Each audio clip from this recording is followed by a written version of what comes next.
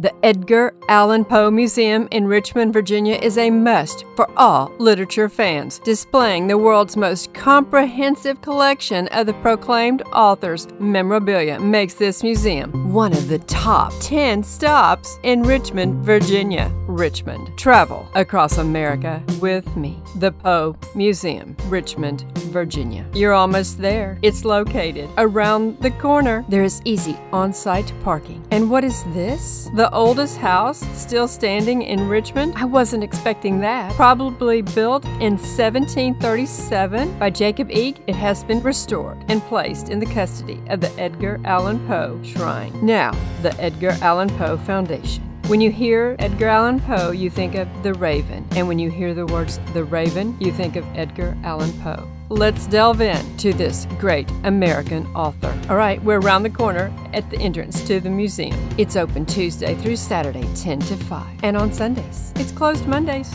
so don't show up on Monday. The four-building complex of the Edgar Allan Poe Museum offers a comprehensive view of the life and work of this great American author.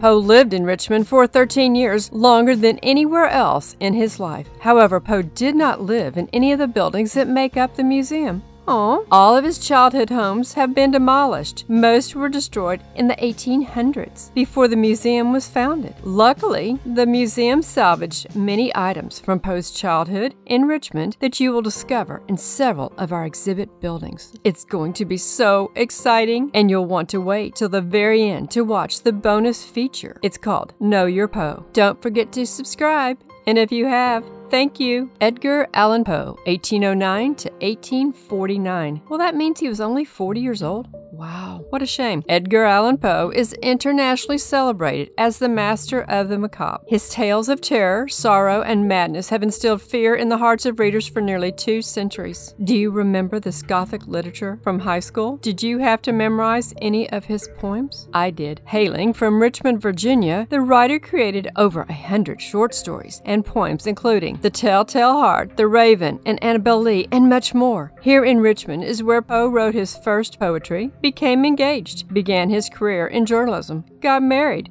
and wrote his only novel. Poe gave his final reading in Richmond just days before his mysterious death, and we'll see some items that he owned at the very end of his life. Wait till you see that. It's so incredible, amazing, and stunning, and crazy all at the same time. Poe moved often as an adult, but he spent more of his life in Richmond than anywhere else. Many places claim Edgar Allan Poe, but Poe claimed Richmond. Start your tour here. Enter the Enchanted Garden. And here's a map of the property. The 4 buildings, the shrine, and the Enchanted Garden. The first building is the Visitor Center and Gift Shop, and this is where your tour begins. And you will exit into the Enchanted Garden, which was completed in 1922 as a memorial to Poe. And you can see the shrine way in the background. But let's go in. The old stone house. You know, the one we saw the front door when we were walking from the parking lot that's located on 20th Street? You enter the back door of the old stone house. The birth of a poet. During Poe's lifetime, this building was home to the Eage family. The Eages probably built the house in the 1730s and were living here during the American Revolution, when Samuel Eage served as commissary to the Marquis de Lafayette, the French general who helped George Washington defeat the British. Wow, that's a great piece of history. The main exhibit in this house introduces you to the young orphan Edgar Poe, who grew up in Richmond under the care of his foster parents, John and Frances Allan. In this room are pieces from Moldavia, one of Poe's childhood homes. As you can see, the Allans were wealthy, and little Edgar enjoyed the privileges of the elite Virginian lifestyle. Edgar Poe first arrived in Richmond at the age of 1 with his mother, Eliza Poe, a traveling actress performing with the Placid Company. When she died here a year later, Poe went to live with the wealthy Allan family, from whom he would take his middle name. But the Allans never legally adopted him, although Poe was devoted to his foster mother, Frances Allan. His relationship with his foster father, John Allan, was often strained. Allan accused Poe of deepest ingratitude and wrote that his only regret is the pity for Poe's failing his talents. Well, that sounds like a terrible thing to say. This guy became one of the biggest literary figures in the world. Maybe he didn't appreciate literature. Some people don't. Maybe he just didn't like Edgar. because he didn't do what he wanted him to do. I don't know. As they mentioned, the family was wealthy, and here are some decanters from the Poe's home, and salt cellars, and glassware etched with the letter A. This room was very crowded, and many people were listening to the audio tour. I prefer just to read the signs and take photographs and read them later to understand better. When Edgar Allan Poe was a year old, his father, David Poe Jr., abandoned his mother, the famed actress Eliza Poe. Then tuberculosis claimed Eliza just 1 month before his 3rd birthday. Edgar, his brother and sister were separated and raised by different families. Edgar grew up with the childless Allan family in Richmond. Edgar Allan Poe is buried in Baltimore, Maryland. And when we tour that city, we will certainly go to his grave. We found his mother's grave not far away at the St. John's Church. This church is so historic. Have you ever heard of Patrick Henry? Wait till I do the video on St. John's Church. It is definitely one of the top historic sites to see in Richmond, Virginia. But this is where Elizabeth Arnold, the mother of Edgar Allan Poe, is buried, back inside the old stone house. This is Poe's boyhood bed. One of his boyhood friends recalled that Poe's greatest fear was that he would awaken at night to find that someone was watching him from the darkness. Something had to start all this, didn't it? We saw this bust of Edgar Allan Poe, and this was truly incredible. Rudolph Evans made this bust in 1909, 3 decades before he sculpted the massive statue of Thomas Jefferson for Washington, D.C.'s Jefferson Memorial. Rudolph Evans created this bust in observance of the centennial of Poe's birthday. He based the likeness on the iconic Ultima Thule daguerreotype on display in the Poe Museum's Memorial Building. Evans cast only 2 copies, of which this is one. A daguerreotype, an early kind of photograph made on a chemically treated plate. And I'm sure you were waiting to see this. Irons from Poe's childhood home. I don't see the plug, do you? I don't see the wire for the plug. And what is this over on the other side? The sealing wax lamp? What's that? The dark substance in the bottom of the tubes on the sides of this lamp is sealing wax. Once John or Francis Allan or their foster son Edgar Poe finished writing a letter, they would fold the paper and seal it shut with hot wax. This lamp was used both to melt the wax and to light the writing desk. All right, let's go back outside. Look at this gate. We're heading from the old stone house, not far, just a few steps, to the Memorial Building. Named in honor of Poe's mother, the Elizabeth Arnold Poe Memorial Building was constructed in 1928. It was built around the staircase that was salvaged from one of Poe's childhood homes. What? Some of its bricks on the exterior walls were salvaged from the Southern Literary Messenger, and we'll find out what is the point of the Southern Literary Messenger and its significance. And the Ellis & Allan firm, co-owned by Poe's foster father, John Allan. The exhibit is dedicated to Poe's career, which includes several first editions of his writings and personal letters. Simply incredible. Remember I mentioned this is considered the world's best and comprehensive collection of Poe material in the world? Let's go in. The Life of a Literature, 1832 to 1848. Poe is primarily associated with horror, but he also created the modern detective story, exploring science fiction, fantasy, poetry, and literary essays. Don't stereotype. Here is Poe's chair. Poe sat in this chair while editing the Southern Literary Messenger in the magazine's office about 5 blocks from here. Among the works Poe composed on this seat are King's Pest, Autography, and the first chapters of his only novel, The Narrative of Arthur Gordon Pym. Poe's boss is said to have cut down the back seat to make it less comfortable. I had a boss one time that I think he would have done that if he would have known that idea, to make things a little bit more uncomfortable. Did I say that? Yeah, well, I did.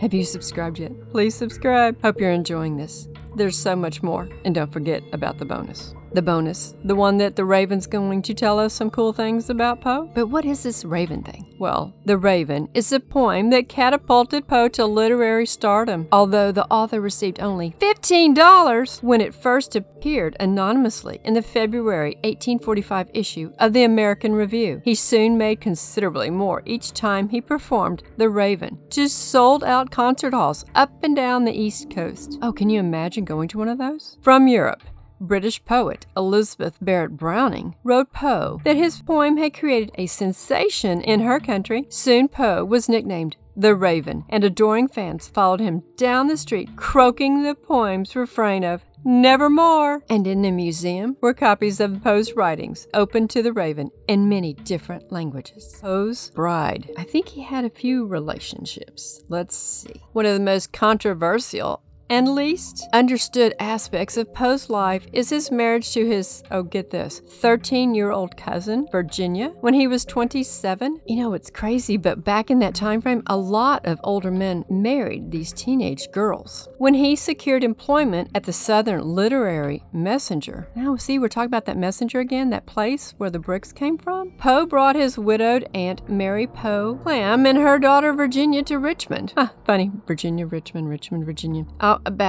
And married the latter in a house about 8 blocks west of here. It was initially a happy marriage in which the trio enjoyed playing music, planting flower gardens, and the company of their tortoise-shell cat, Katerina. Even Poe's enemies praised Virginia's air of refinement and good breeding. She spoke Italian fluently and composed poetry, including the touching tribute to her husband. Unfortunately, tuberculosis left Virginia invalid for the last years of her life and brought her death at the age of 24. They have some of her personal items at the museum. On Valentine's Day in 1846, Poe's wife gave him a poem in which she pleaded with him to take her out of the city to live in a country cottage where the fresh air might heal weakened lungs. Poe moved his family into this cottage a few months later, but the rural setting did little to cure his wife's tuberculosis. He probably should have taken her to California. So she succumbed to the disease less than a year later. This painting shows Poe's cottage in its original setting before the countryside gave way to urbanization. That happens today, doesn't it? Poe's wife Virginia was not the only woman in his life to die young. Among these were his mother, his foster mother, and his first love,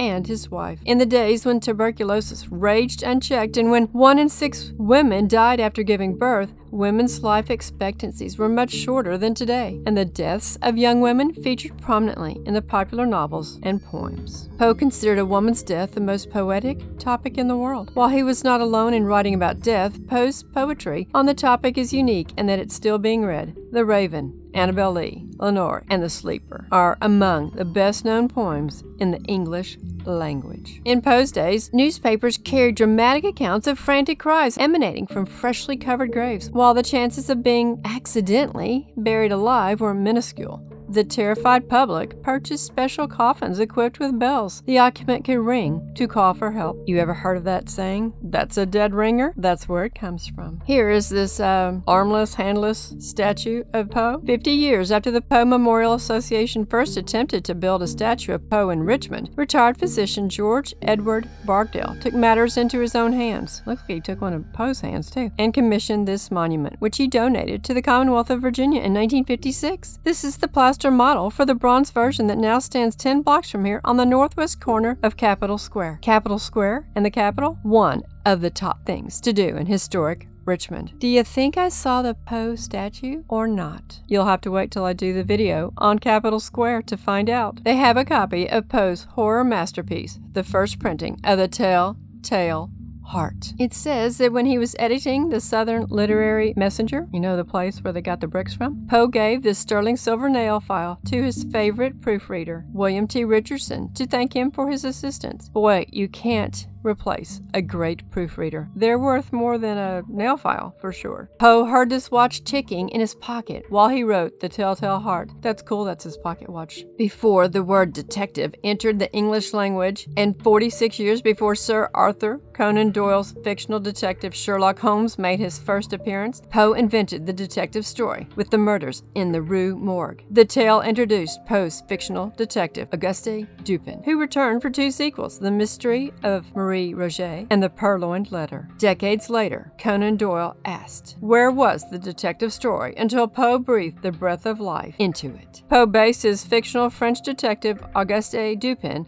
on a real-life French detective, Eugene Francois Vidocq, who is considered the father of criminology. This place had so much information. It was incredible. You could spend hours and hours reading all the signs and absorbing the information. And I just wanted to give you a taste because there's so much and it's hard to draw the line. But there is still so much more. We haven't even gotten into his early death. Remember, he'd only lived to be, 40? Maybe it was even 39. I didn't do the math. The 19th century saw the introduction of seemingly amazing technologies and the discovery of new worlds, including Antarctica. Poe was fascinated with science, technology, and their impact on the world, so he incorporated these into his fiction. He wrote about space travel, time travel, new invention, and the future. Along the way, he was the first to write about cyborgs, and he described a trip to the moon over a century before it was possible. Isn't that interesting? Because we don't think of Poe and those topics. We think of H.G. Wells and Jules Verne when you talk about science fiction. Poe preceded these men. And they have this photograph of Poe without a mustache and an 1841 manuscript of his autobiography. This is the only autobiography Poe ever wrote. Unfortunately, much of it is a lie. Poe begins by misrepresenting his age to make himself seem younger than he really is. Here is Elmira Shelton's engagement ring from Richmond, 1849.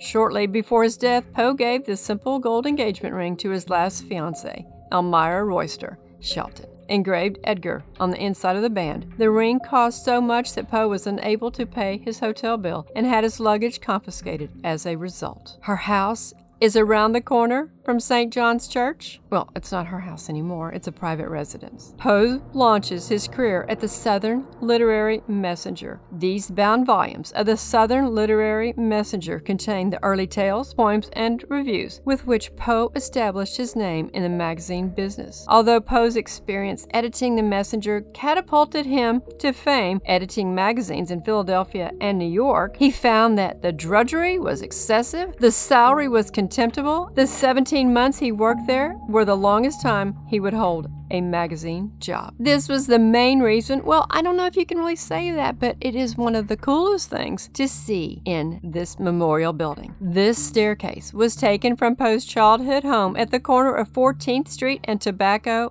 Alley. Speaking of Tobacco Alley, you'll want to watch my video on the tobacco plantation. It is so interesting, the history of tobacco. Do you remember the old cigarette machines? You'll have to go watch the video. Poe lived in this house with his foster parents, John and Frances Allan, from 1822 until 1825. Hearing that the structure was about to be demolished, the Poe Museum's founders acquired the staircase and used it in the construction of this very building. And yes, you can walk up the stairs, and we did. There's a reading room up there. Edgar Allan Poe, 1809 to 1849. Yes, he predates Verne and Wells. This American poet and short story writer was known as the pioneer of the modern detective story. Even though Poe's life was marked by streaks of bad luck and tragedies, his works have been considered some of the finest pieces ever written. In 1845, The Raven brought him immediate fame. Eccentric and wild, Poe's writings were original and remarkable. This document is from Poe's essay, The Rationale of Verse. Next, we're heading to the North Building. This building was constructed in the late 19th century and acquired by the Poe Museum in 1927. The museum originally used it as a tea room. That sounds like fun. But after a recent series of renovations, the building was utilized as exhibit space. This building is dedicated to investigating Poe's mysterious demise. 5 days after leaving Richmond on a business trip to Philadelphia, Edgar Allan Poe turned up semi-conscious in a Baltimore polling place on Election Day, dressed in someone else's clothes and with no recollection of the past week's activities. Wouldn't you call that amnesia? An editor named Joseph Snodgrass sent Poe to a nearby hospital where Dr. John J. Moran attended the poet. Poe's memory never returned. He passed the next 4 days conversing with imaginary figures and spent his last night in a violent delirium. The only clue Poe provided was the name Reynolds, which he shouted repeatedly during his final hours. There are at least 26 published theories about the cause of Poe's death. Brain lesions, phrenitis, illuminating gas, alcohol, beating, cooping, epilepsy, nervous prostration, meningitis, heart disease, early childhood trauma, diabetes,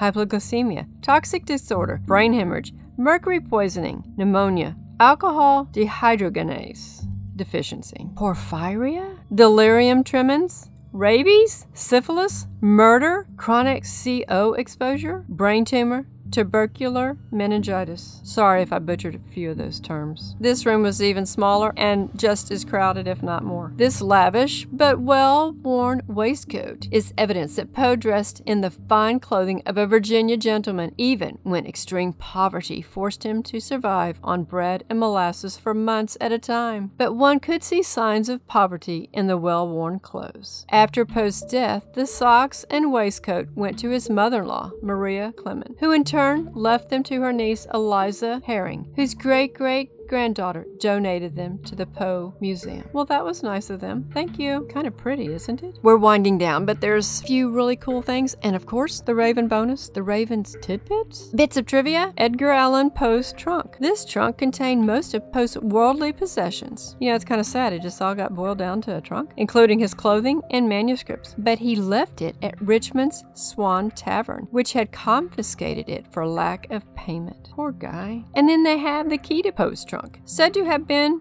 found in Poe's pocket after his death. This key opens the trunk on display in this gallery. The question of why Poe would still be carrying this key if he were found in someone else's clothing remains unanswered. So he was found in someone else's clothing, but his key was in it? Who knows? It is mysterious, isn't it? On his last night in Richmond, Poe left this walking stick a few blocks from here at the home of Dr. John Carter. The doctor said that Poe left around midnight carrying Carter's sword cane and stepped across Main Street to Sadler's Restaurant. Very early the next morning, Poe boarded a Baltimore-bound steamship, never to return. Winding down. Poe's boot hooks. Edgar Allan Poe used these hooks, a common gentleman's accessory, to pull up his boots. On his last visit to Richmond, shortly before his death, he left them at his sister's house. It's like he was leaving things everywhere. I wonder, was he getting absent-minded or leaving them scattered around on purpose? Death of a poet. When his attending physician asked the dying poet if he had any friends who could visit him during his final days, Poe gave him an answer, but it wasn't a very good one, and I'm not going to read it. You can read it yourself. While the hospital staff tried to comfort him, Poe alternated between periods of violent delirium and rest. On his last night, Poe repeatedly screamed the name Reynolds, but this Reynolds has never been identified. Early the following morning, Poe allegedly uttered, "Lord, help my poor soul," before dying at the age of 40. Oh, so we do know he died at 40 and not 39. The cause of his death has never been determined, but his attending physician described it as inflammation of the brain and phrenitis. In 2002, in an attempt to solve the mystery of Poe's early death, Albert Donne, an environmental health engineer in Baltimore, analyzed a sample of Poe's hair for the presence of heavy metals that may have contributed to his final illness. A buildup of heavy metals like lead or mercury can lead to illness or death. Possible sources of heavy metal exposure in Poe's era included drinking water, alcohol, food, cosmetics, patent medicines, and illuminating gas lighting, which was made from coal. Since the accumulation of metals in hair varies with exposure, and over time, the researchers analyzed the two ends of each hair sample separately. Fragment of Poe's coffin. Buried October 9, 1849, unburied November 17, 1875. 26 years after their burial in an unmarked grave, Poe's remains were relocated across the cemetery to the spot on which his monument now stands. During the move, the coffin fell apart and this fragment was taken. According to those present, the flesh and funeral robes had of course crumbled into dust. The skeleton was in good condition and the arms lying as they were arranged in death, and the back and leg bones in a natural position. The teeth looked pearly white and were in excellent preservation. And here is Poe's last portrait, the tintype. I mentioned this earlier in this video. 2 weeks before his death, Poe sat for this last photograph in a studio about 9 blocks down Main Street from here. Now, the bonus feature. Know Your Poe, expelled from West Point for gross neglect of duty and disobeyance of orders. Did you know he went to West Point? I didn't know he went to West Point till I read this sign. Know Your Poe. When he was 15, Poe swam 6 miles in the James River, a record that still stands. The James River is the large river that Richmond was founded on. Know Your Poe. Poe was born in 1809, the same year as Abraham Lincoln and Charles Darwin. So those are his contemporaries. If you look very closely at Poe's knife, you will see his name engraved on the handle. Back outside, located at the back of the garden and dedicated to the memory of Poe's life and legacy, the shrine is made of bricks and granite salvaged from the demolished offices of the Southern Literary Messenger, the magazine at which Poe began his career in journalism, formerly located at 15th and Main Street. The bust located in the shrine is a copy of one donated to the Poe Museum by the Bronx Historical Society. The original bust was stolen from the shrine and found several days later in a local bar. I don't know whether to laugh or cry at that one. Please leave a comment below. And about not marking on the bust, I think it's too late. Flip-flops on the ground. Unclassic road trip. Please subscribe.